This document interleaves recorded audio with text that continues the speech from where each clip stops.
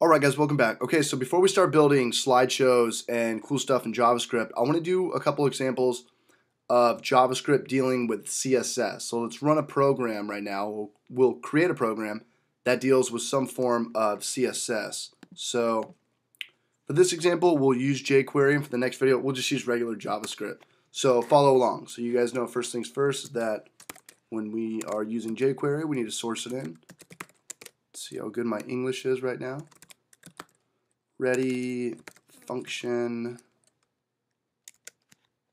get rid of this. Let's create our curly braces. What do we want to execute? And I'm going to create a button. Button is going to be the ID, the Q. And I'm going to use the method of click. So when we click on our button, something's going to happen. What's going to happen? I don't know yet. Actually, I kind of know. Kind of have an idea of what I want to do. And let's drop down this line. And we'll say when the button is clicked, we will change our paragraph text as background a certain color. So let's go ahead and, nope, double quotations, have P in there.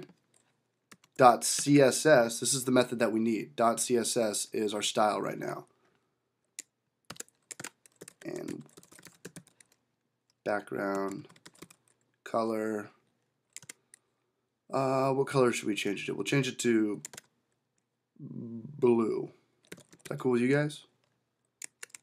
Oh, sorry about that. And let's put a closing parentheses on that, lock that up. Here as well, consolidate this code just a tad. Okay, great.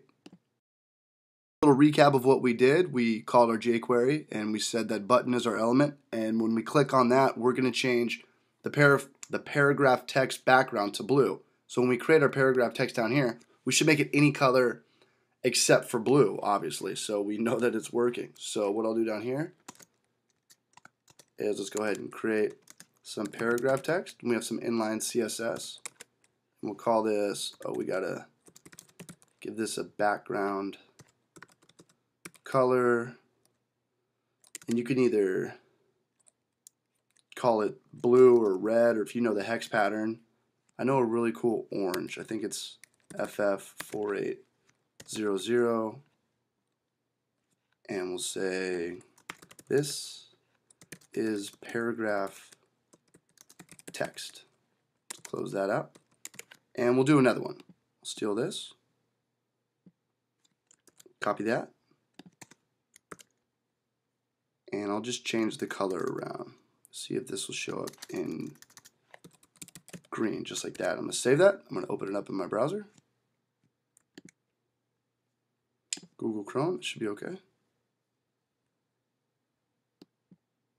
Okay, great. So, oh, we didn't create our button. I'm sorry.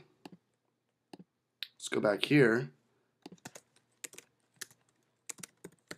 Button, set background color of P. Let's close out our button tag. And this is actually a lot of HTML5 we're doing right now, because HTML5 is just kind of a big burrito between CSS and JavaScript, with HTML5, which supports, you know, iPhones and tablets and stuff like that. So let's reload this. Internet's going slow right now. Why is that? Switch to, okay, great. So we have our button. Set background color of P. Well, if you look at P right here, we set our background color blue. Let's see if this works. If we click on this, they should both change to blue. There it is. So we just created a JavaScript programming using jQuery and adding CSS. So in the next video, let's do one more example of dealing with JavaScript and CSS without using jQuery. All right, guys, good luck. See you over there.